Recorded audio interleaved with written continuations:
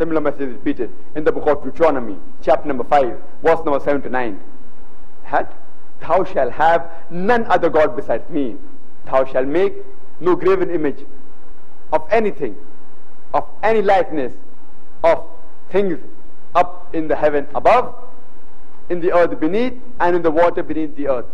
Thou shalt not bow down to them, nor serve them, for I, thy God, thy Lord, is a jealous God. That means making images of Almighty God, doing idol worship is strictly prohibited in the Bible. And I start my talk by quoting a verse from the glorious Quran, from Surah Ma'idah, chapter number 5, verse number 72, which says, لَقَدْ كَفْرَ الَّذِينَ قَالُوا إِنَّ اللَّهَ هُوَ الْمَسِيحُ ابْنُ مَرْيَمَ. That they are doing kufr, they are blaspheming those who say that Jesus, peace be upon him, the son of Mary, he is Allah. They are blaspheming those who say that Jesus, son of Mary, claimed divinity, said he is Allah. وَقَالَ الْمَسِيحُ. But said Christ, Ya Bani Israel, O children of Israel, A'budullah, worship Allah, Rabbi wa Rabbakum, who is my Lord and your Lord.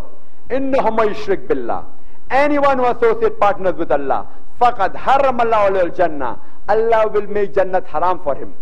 Paradise will be forbidden for him. وَمَا وَهُ النَّارِ وَمَا لِلظَّالِمِينَ مِنْ أَنصَارٍ. And fire shall be his dwelling place, and he shall have no helpers in the hereafter. Jesus, peace be upon him, himself said that إِنَّهُ مَن يُشْرِكْ بِاللَّهِ. Anyone who associates partners with Almighty God, فَقَدْ حَرَّمَ اللَّهُ عَلَيْهِ الْجَنَّةِ. Paradise will be forbidden for him. Heaven will be forbidden for him.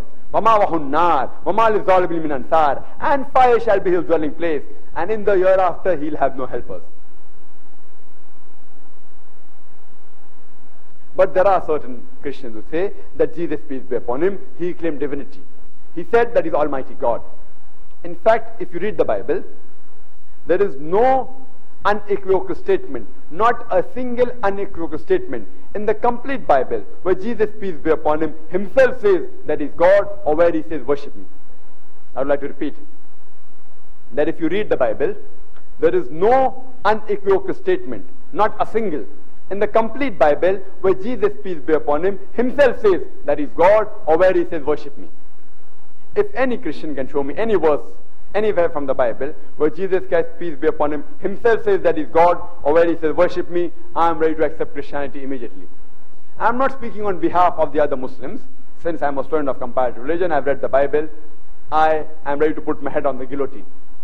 In fact, if you read the Bible, Jesus, peace be upon him, himself said, it's mentioned in the Gospel of John, chapter number 14, verse number 28, Jesus, peace be upon him, says, my Father is greater than I. In the Gospel of John, chapter number 10, verse number 29, my Father is greater than all. In the Gospel of Matthew, chapter number 12, verse number 28, I with the Spirit of God cast out devils. Gospel of Luke, chapter number 11, verse number 20, I cast out devils with the finger of God. Gospel of John, chapter number 5, verse number 30, I can of my own self do nothing. As I hear, I judge, and my judgment is just. For I seek not my will, but the will of my Father. He said, I can of my own self do nothing. He never claimed divinity. As the glorious Quran says, that anyone who associates partners with Allah, Jesus, peace be upon him, said, anyone who associates partners with Allah, paradise will be forbidden for him. And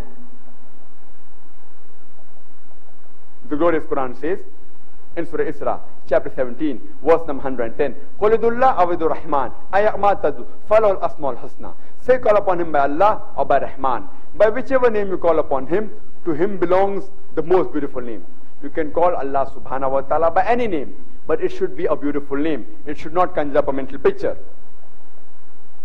And there are no less than 99 attributes given to Allah subhanahu wa ta'ala in the glorious Quran. Like Rahman, Rahim, Al-Hakim, most merciful, most gracious, most wise. No less than 99 different attributes are given in the glorious Quran. And this message is further repeated in Surah Araf chapter number 7, verse number 180, Surah Taha chapter number 20, verse number 8, and Surah Al-Hashr chapter 59, verse number 24, that to Allah subhanahu wa ta'ala belongs the most beautiful names.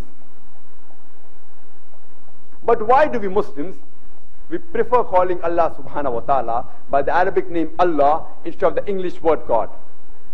The reason is that Allah is a pure word. The English word God, you can play mischief with that word God. If you add a S to God, it becomes gods, plural of God. There's nothing like plural Allah in Islam. Qul huwallahu ahad. Say He is Allah, one and only.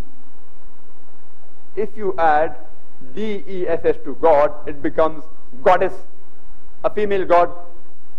There is nothing like male Allah or female Allah in Islam. Allah subhanahu wa ta'ala has got no gender. If you add a father to God, it becomes Godfather. He's my Godfather. He's my guardian. There's nothing like Allah Father or Allah Abba in Islam. Allah is a unique word. If you add a mother to God, it becomes Godmother. There's nothing like Allah Mother or Allah Ammi in Islam. If you prefix a tin before God, it becomes tin God, meaning a fake God. There's nothing like tin Allah in Islam. That's the reason we Muslims, we prefer calling Allah subhanahu wa ta'ala by the Arabic word Allah instead of the English word God. But when you're speaking to non-Muslims, and people may not understand what is Allah, and if you use the English word God, I've got no objection. But the appropriate word for Allah is Allah itself. God is not the appropriate translation. And the same word Allah subhanahu wa ta'ala is mentioned in many religious scriptures, including the Bible. And if you know, in the Old Testament, the word used for God is Elohim. Allah is for God, Him is for plural of respect, Elohim. And if you read the Bible commentary by Reverend Scofield, he writes Allah as E-L-A-H, or alternatively as A-L-A-H, Allah, Allah. So even Reverend Scofield agrees that only the pronunciation, they pronounce Allah, we pronounce Allah. The pronunciation is different, but it is the same, manan the same.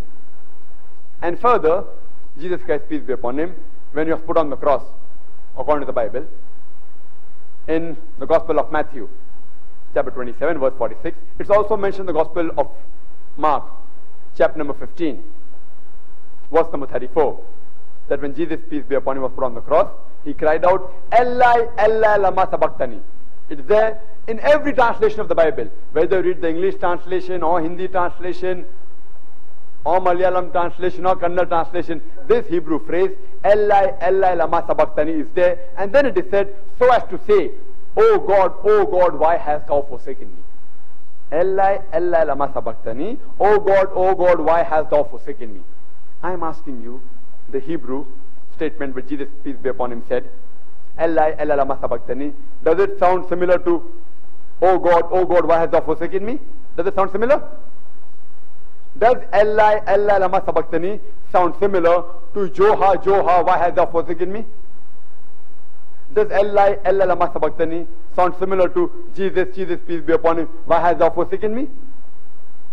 Now if you translate into Arabic, it would read, Allah, Allah, lama taraktani. Eli, Eli, lama sabachthani in Hebrew. In Arabic, Allah, Allah, lama taraktani. Arabic and Hebrew are sister languages. And we realize it sounds similar. So even Jesus, peace be upon Him, when He was put on the cross according to the Bible, He cried out, Allah. Therefore we Muslims, because Allah is a pure word, we prefer calling Him by the word Allah instead of the English word God. And that was the same word used by Jesus, peace be upon Him. The second pillar is Salah. And in English, people usually translate Salah as prayer. Prayer does not denote the complete meaning of the Arabic word Salah. Because to pray means to ask for help, to beseech. How do you pray in a court of law? You beseech, you ask for help. In our Salah, besides asking for help from Allah subhanahu wa ta'ala, we are also praising Him, and at the same time we receive guidance from Him. Prayer does not denote the complete meaning of Salah.